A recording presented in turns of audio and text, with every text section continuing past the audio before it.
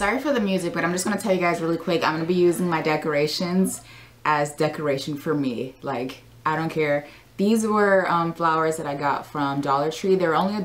Dollar Tree stuff obviously is only $1, but yeah, I'm gonna use these and then some bobby pins and then try to pin them in my hair because I feel like that's gonna look really cute and woodsy since I don't have any like sticks lying around, you know.